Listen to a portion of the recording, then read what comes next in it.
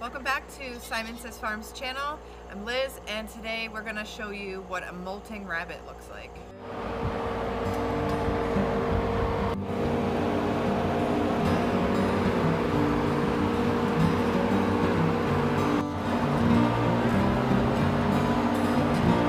Hey, what's going on over there? This rabbit is like... Well, I can't see, you're moving too fast. Oh, sorry. What are you doing? I am pulling clumps of fur out of her. Is she sick? No, she's molting. What's molting? Molting is when they shed out their fur to grow new fur.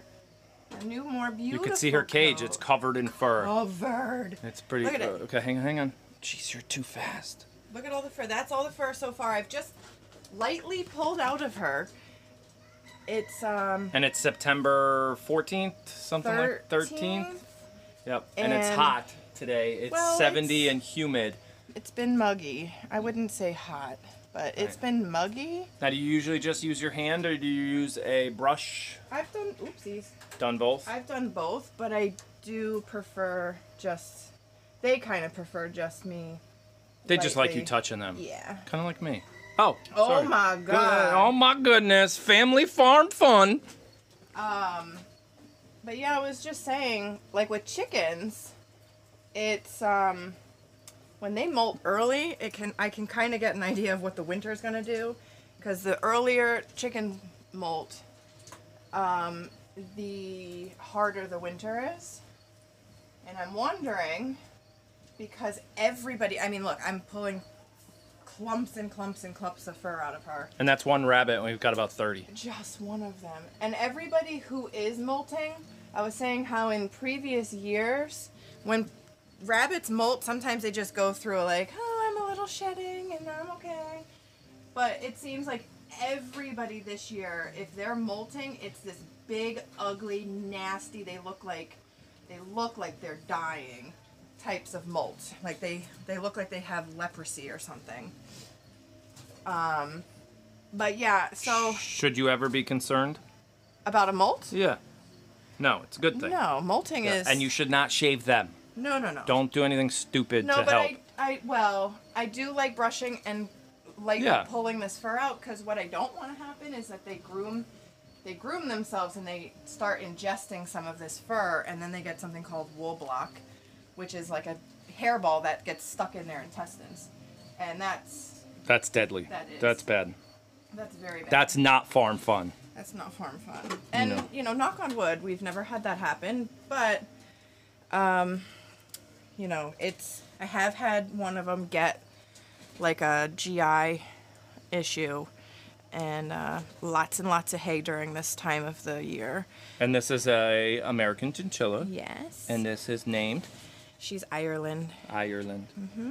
Okay. And you can see... Ireland, you're a little chubby. Shh! You don't call the girls chubby.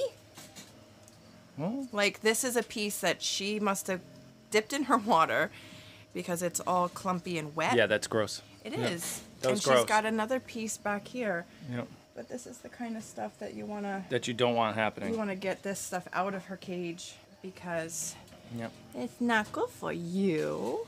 Okay. But obviously she loves this. Yeah. And, yeah, she seems so upset about molting. Yep. They do kind of... They look miserable. Oh, Yep. I never actually got to your water because you won't Yep. let me at it. Yep. And that's So- the other thing is, if you're doing bowls like this, you'll notice she's got some hair in there. Yep. And around the bowl. So we're going to dump it in our water corner. You want to dump clean that off once or twice a day so that when they do drink... This is our sink, our drain. When they do drink the water, you don't want the water to have hair in it too. So clean around the edges, see all that nasty stuff, and then dump it out. Give it a little rinse if you have to. But I mean, everything is covered in hair. It's gross.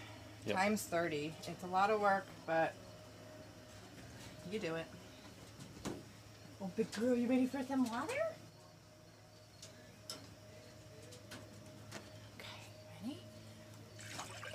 She's like, I don't care about the water. I want more pets. Yeah, keep brushing me. I want more pets. You're so good girl. You're so good girl. You're so good. So I hope you enjoyed that video. I just saw dragonfly like almost hit you in the head. Anyway, a lot of people get worried when their rabbit starts losing their hair, so I hope that some of your nerves can be eased by me showing you just how bad it can get and that it's 100% normal. If you like this video, please subscribe down below, hit the like button, hit the bell so that you stay up to date on all of our videos, and we will see you next time.